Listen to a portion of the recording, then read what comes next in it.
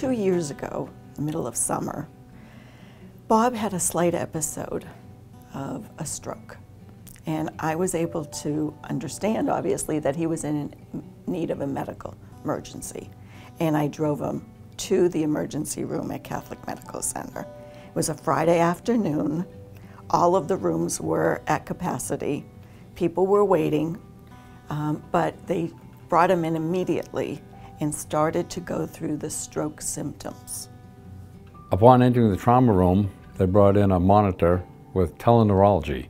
They had a neurologist standing by as the national network. I had a doctor from Flagstaff, Arizona, monitoring my case, reading all the vitals, and basically sitting at the foot of my bed.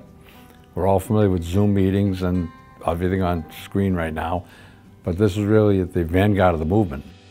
I spent the next 5 days in intensive care. The nurses were in and out every 7 or 8 minutes. They monitored everything. Care was very attentive. The capital campaign, which is really for the expansion at the hospital, is critical. Unfortunately, Catholic Medical Center needs additional emergency rooms. The demand is there. We saw it when Bob was brought in, that there was no space. We were in a 6 by 8 foot room. So this campaign is vital. It is desperately needed to match the needs of not only the community, but also for the state of New Hampshire. When you're having a stroke or about to have a stroke, they say time is tissue, and the clock is ticking, and you got to get someplace and get care immediately.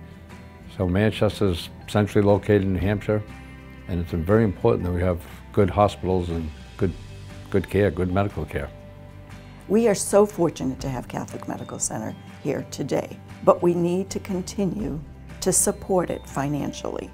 We need to make sure that it continues to be the flagship hospital in cardiovascular care.